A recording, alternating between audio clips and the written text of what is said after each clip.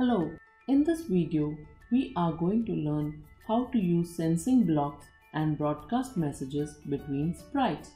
In one of our earlier programs, we saw that to synchronize between two sprites, we used wait command. However, in most games or stories, we have some event like a bullet hitting the rocket which makes the rocket explode, or a sprite touching other sprite which makes it jump or makes a sound. Let's say we want to write a game where we have a sprite moving randomly on the screen and a static dinosaur below. If you manage to click or kill the moving sprite, then the dinosaur should say yay and dance. We will first add both the sprites and then write the code for the first sprite to move randomly on the screen. For this, we will pull the when green flag clicked event block and use the glide to random position command in a forever loop. If you want the game to be difficult, you can reduce the seconds in glide to make your sprite move faster. Now, how will you know when a mouse click has happened? For this, you will first use the if command from the control block. Now, the if command executes command inside it only if some condition is true. We want the condition to be mouse click. You will find the condition in sensing commands. Here you will see the command touching mouse pointer.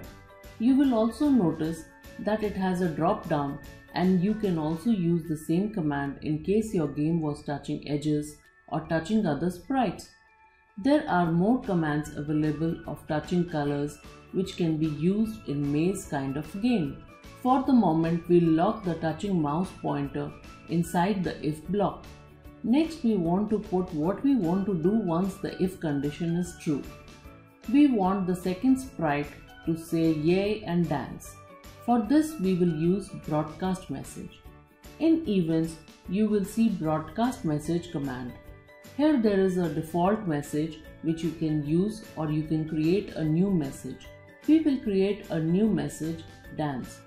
So we have written the script up to the point that if the sprite is clicked, it sends out a message, dance. Now, how does the second sprite receive the message and do what is it supposed to do?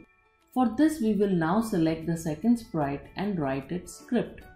Now we know the event to trigger its script is the message dance. In event, you will see the command when I receive message. We will use this as our event to start the script. Now below it, we will add say command from looks to say yay. Now we will use change costume command, however needs to be in loop for it to show dance animation. So from control block, we will pick forever and also add wait in it to make it animate a bit slowly. Now let's try to catch the first sprite with the mouse.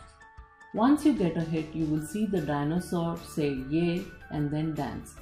In next video, we will learn how to clone and use variables to maintain scores.